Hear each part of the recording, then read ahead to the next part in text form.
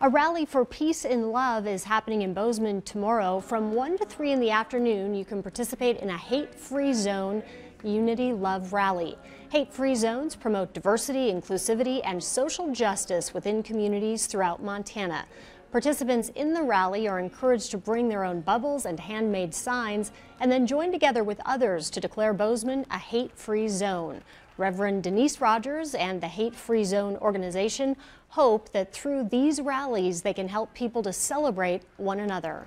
Nonviolence, love, inclusivity, community building. These are the concepts that we're working on. And for me, most importantly, for us to focus on our similarities. We all know our differences, but let's focus on our similarities.